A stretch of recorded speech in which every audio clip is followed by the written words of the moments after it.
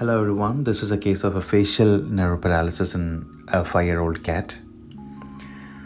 It's usually caused by the dysfunction of the facial nerve, which is cranial nerve 7, which causes the paralysis of the muscles of facial expression, which includes the ears, eyelids, lips, and nostrils. So the physical examination findings in such cases are usually change in facial symmetry. So there is a lip and ear droop, there is a wide palpebral fissure, there is a minor collapse of the nostril.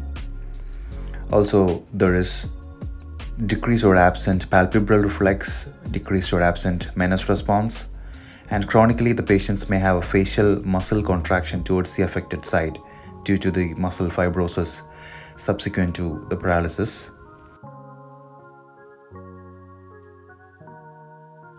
The reasons or probably the historical findings that the owner may report are messy eating, the food left around the mouth, excessive drooling on one affected side, facial asymmetry, and a classically inability to close the eyelids or rubbing, and ocular discharge or even corneal ulceration, which is due to the lack of closure of the eyelid, which leads to a lack of decreased tear production, mucopurulent discharge, and keratoconjunctivitis.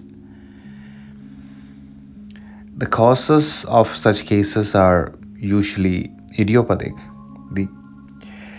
We don't get to know what is the real cause. Sometimes it could be metabolic due to hypothyroidism. It could be part of infections as in otitis media or interna. It could be nasopharyngeal polyps, which is more common in cats than in dogs, and it could be also due to neuritis. It could also be iatrogenic due to surgical ablation of the external ear canal. Sometimes it could be an automobile accident which caused a head trauma which resulted in the fracture of the petrous temporal bone. Also, some cases are due to toxic tick bite paralysis, and another reason is neoplastic changes, oral squamous cell carcinoma. Sometimes it's immune mediated like polyradiculoneuritis, and it could also be metabolic. So that's the case. Thank you for watching. See you next time.